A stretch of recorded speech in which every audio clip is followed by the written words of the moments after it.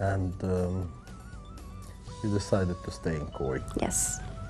I liked it here. I like the pace of life. Kind of reminds me of a small town, but in a big city in a way. I don't know if that makes sense. But I like the people. I love to hear the call to prayer every day. Naam, al-adhan.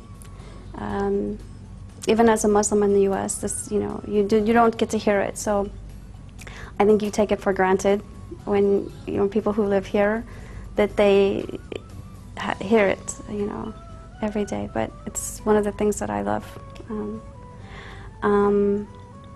So I decided to stay, and I'm happy here. I like it here. Is it because you converted to Islam? You feel more safe practicing your religion than going back to your mother country? No, not at all. How has this been reflected on your family, on your friends, that you have chosen to be a Muslim? Well, my family, alhamdulillah, they're wonderful, really. They're really great. My father had a difficult time when I started to wear the hijab, but he didn't stop loving me or anything like that, of course. But it was a difficult transition for him, and I think it still is to some degree. But he loves me, so he works to deal with it. But my sisters, my brother, they're very supportive.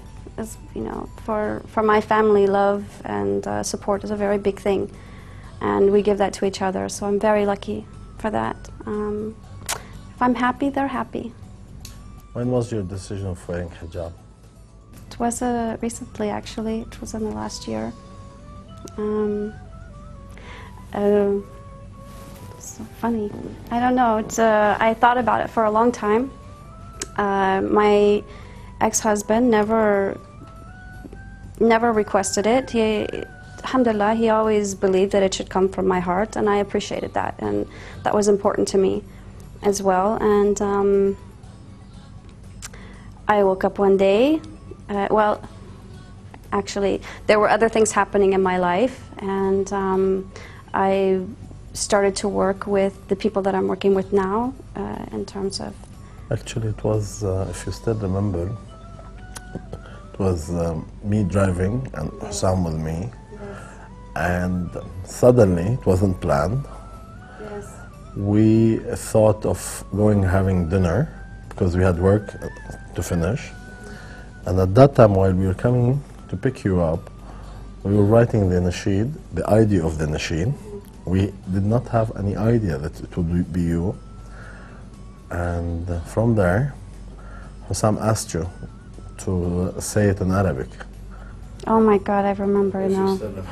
Yes. And it was at that time so hard, and we stayed around 4 or 5 hours on the bed, just... I remember now. So, was it hard saying it in the Arabic? It was really difficult. It was easy to say, but it was difficult because my pronunciation is so terrible, and because it was something that was important to everyone involved. I was worried about my pronunciation, but I did my best.